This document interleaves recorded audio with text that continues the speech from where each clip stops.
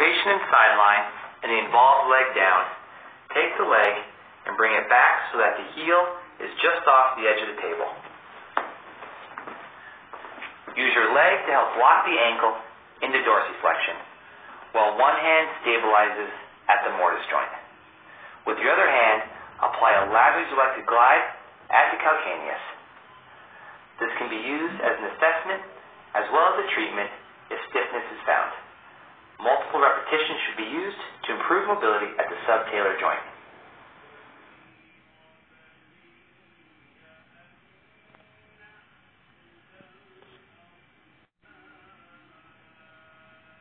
With the patient in sideline, with the involved leg on top, take the heel and move to the edge of the table so that the calcaneus is exposed off the edge.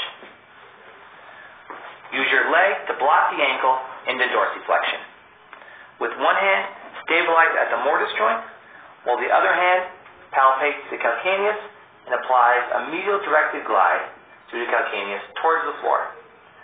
This can be used as an assessment as well as a treatment to improve mobility.